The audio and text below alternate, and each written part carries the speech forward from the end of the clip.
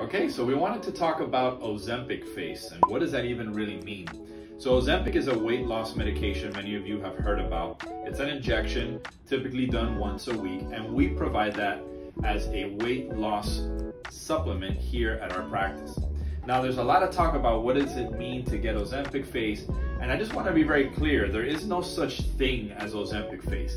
What happens is that as you start to lose weight, and you can lose weight pretty rapidly on Ozempic, you're gonna start to see some changes in facial anatomy. And the reason for that is because if you were overweight before, then that means you were overweight globally, everywhere, from your face all the way down, to your legs and etc. So when you start using weight loss supplements, such as Ozempic, phentermine, or any other of these weight loss medications, you can see an accelerated drop in weight.